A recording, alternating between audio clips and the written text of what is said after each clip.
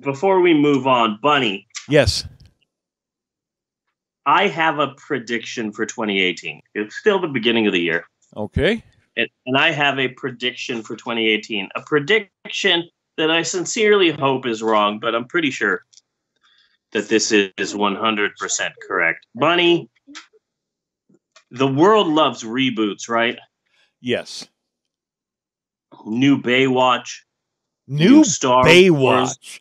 How the fuck? Seriously. It's Baywatch. Yeah, not only that, but let's look at the big picture here.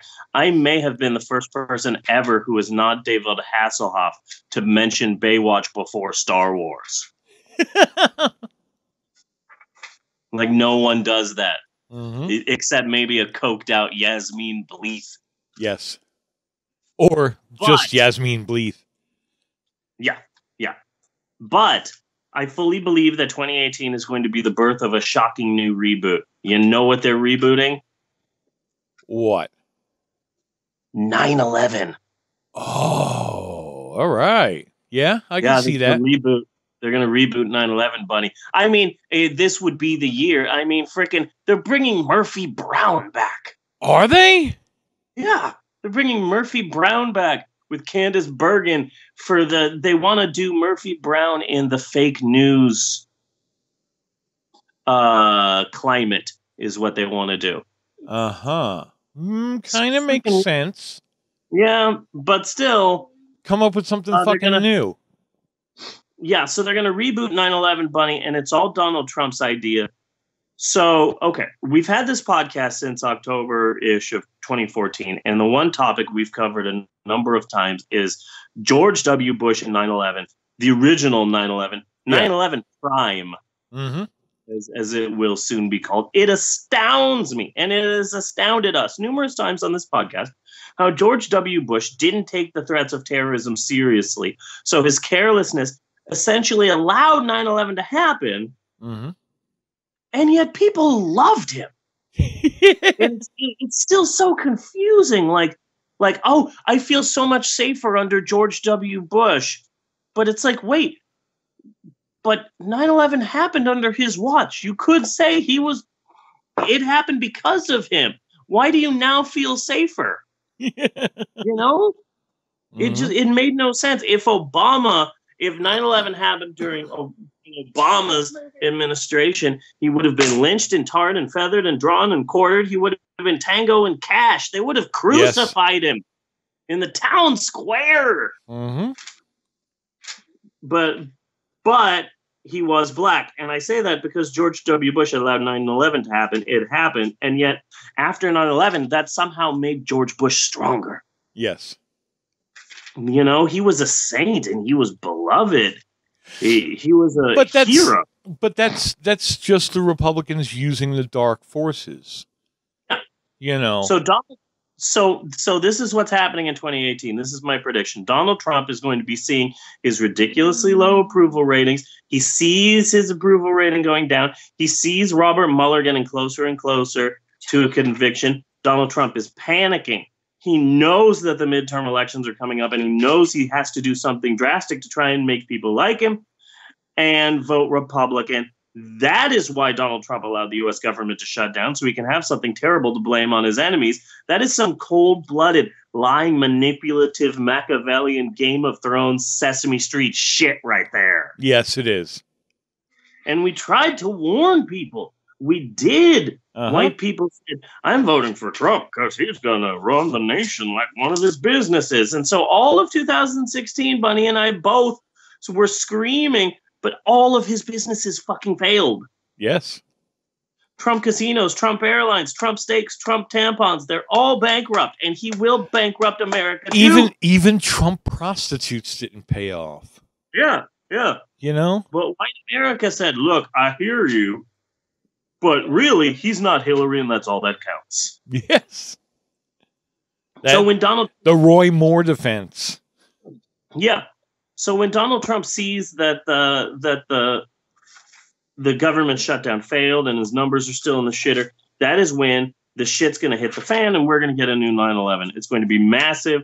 It's going to be an unbelievable tragedy. And who's going to be sweeping in like our new savior, even though it was all his fault? Donald fucking Trump. And people are going to buy it too. Trump will be seeing the bodies and the carnage and immediately start blaming all of his enemies. Oh, it's Mexico's fault. It's China's fault. CNN did it. And the real sad part is that all the warning signs are just going completely ignored. For example, January 14th, 2018, the Washington Post had an article with the headline, "New Alarm Among Republicans that Democrats could win big this year." And it was just another one of those articles about how, oh, hey, Democrats could really win in this midterm election. But buried far deep into the bottom of that article was one sole paragraph, which I will be reading to you now. Cool. All right. In private conversations, Trump has told advisors that he doesn't think the 2018 election has to be as bad as others are predicting. He has referenced the 2002 midterms when George W. Bush and Republicans fared better after the September 11th terrorist attacks. He's literally calling his next move Babe Ruth style. And I'm like, hey, maybe we won't win too bad this year during the midterm elections.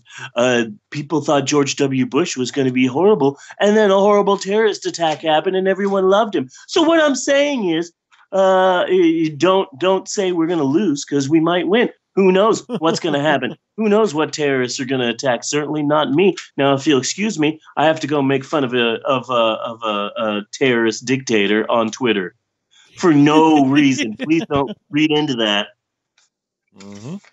No one is noticing or cares that Trump wants Americans dead, because then he'll be proven right about all of his racist crap. He'll be a freaking emperor. And no one will care, because people will be taking offense. Oh, how dare you? How dare you make fun of our president? People are dead. Our glorious leader. How dare you make fun of him? People are dead. It's basically going to be 9/11 to Electric Boogaloo. How dare you talk about guns now? Children are dead. Yeah.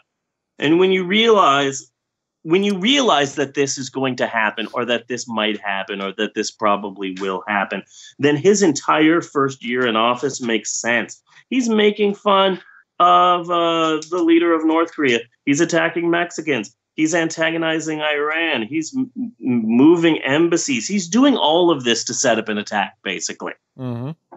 He's like, oh, why did they love George W. Bush? Oh, yeah, because of a terrorist attack. Hey, Palestine. Fuck you.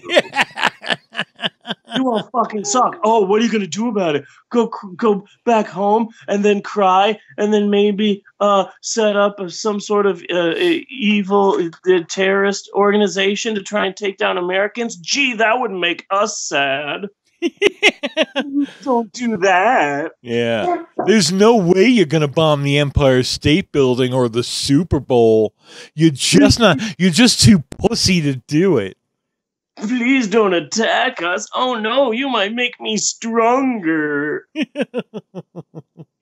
Yeah, it's all crap. It's all crap.